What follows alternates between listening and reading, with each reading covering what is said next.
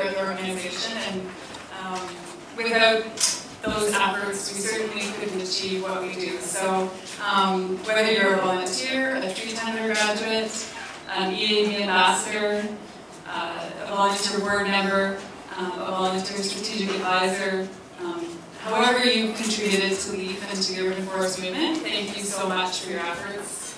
And we look forward to continuing to work with you in 2013. There's lots still to do. I also want to mention and thank our funders, without whom we couldn't do the work that we do. The funders that specifically enable us to implement our volunteer programs, and those are Ontario Power Generation, Live Green Toronto, York Region, the City of Markham Streets for Tomorrow Fund, Toronto Hydro, Evergreen, and the Canadian Tree Foundation. Thank you so much for your support.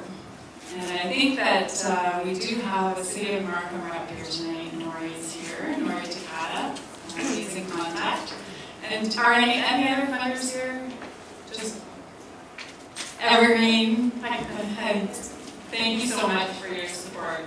And then we have other partners in the room as well, partners that we work with on projects that enable us to, again, do the work that we do, and without your help and expertise and time, we couldn't do that, so thank you so much. Tonight is doubling a little bit. I think everybody in the room probably knows that we are very sad to be losing key member of our team, Amanda Gom, our amazing, started out as volunteer coordinator and has evolved into many other roles. I don't know how we're going to get along without Amanda, because she's been such a pillar for LEAF for the last 4 years. Yeah, it's very, we're very sad. We're really happy for her because she's moving on to an exciting job with Greenpeace. And she will be putting her many talents to work to continue to try to help our Earth, and that is very exciting, and we look forward to seeing all the amazing things that she does there. And the only thing that gives me any comfort is the fact that we have Jessica, who, if anyone can fill the huge shoes that Amanda is leaving, it's her. And I think most of you know Jessica, and if you haven't already met her, you will soon, because she's going to be taking over as the contact for our volunteers. So it's a sad moment to say goodbye, but also a happy beginning for Amanda at Greenpeace, and we're excited to see all the amazing work she does there. And finally, it is my great pleasure to be able to introduce a special guest tonight. He's going to say a few words of inspiration for us. Probably needs no introduction, because I think most of you probably know Mark Cullen. You may know him from his media days with Canada AM, Toronto Star, and 680 News.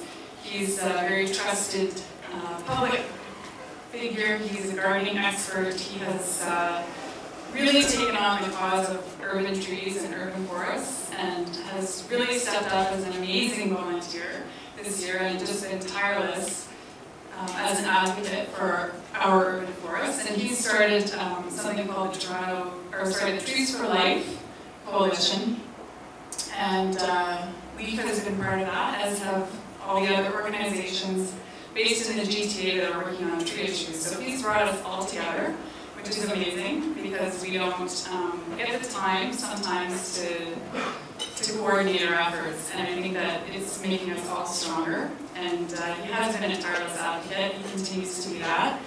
And it's my pleasure to welcome Mark Cullen to the stage.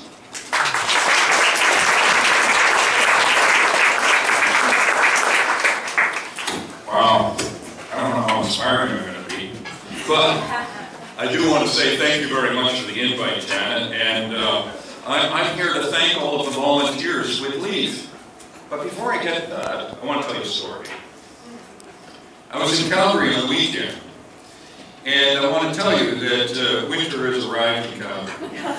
It's -14, and when I was leaving on Sunday late in the afternoon for my flight home, they had what they called flurries, which anybody in Toronto would define as a storm, a true 100% winter storm. And I can tell you, it took an hour and a half just to get through the icing. And it reminded me of snow and how the volunteers in this organization and the other members of Trees for Life, Janet, there are 12 of us. And by the way, I didn't do that. I didn't bring the 12 members of Trees for Life together. What I did was I identified, or they identified themselves as people who had a common interest in planting more trees, maintaining the trees that we have, celebrating our urban trees. And I said, well, why don't we all get together in the same boardroom one day and see what happens? And they volunteered to do that. And so the credit goes to them for making whatever's happened so far happen. And we'll thank TRCA, and Deborah, thank you for helping to facilitate the next step, which is working with the Ontario Green Infrastructure Ontario organization. Now, I said all that, where I was going with the stories is snowflakes. Ever feel like a snowflake? You ever feel as a volunteer that perhaps your efforts are not really meaning anything? Because as a volunteer, I sometimes feel that way. I volunteer to chair this organization, and not every day is totally fulfilling. But I want to say to you, and I want to remind you, that if you take enough snowflakes and you put them together, you get an interesting mass that's really quite powerful. And what I sense in Toronto and the GTA and other urban centers, like for instance Ottawa, which by the way has expressed an interest in joining Trees for Life, that's Trees Ottawa, that together, the snowflakes in this room and a whole lot of other people that are dedicated to doubling the tree canopy in Toronto are creating a quiet avalanche. Give yourselves a round of applause for that.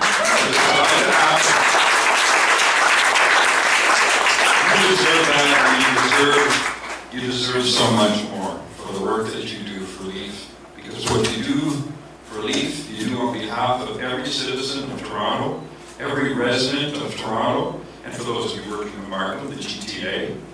I want to mention that because what you do in your efforts to replant trees, to maintain trees so that the trees that are planted actually grow and mature into the canopy that we all dream Toronto can have.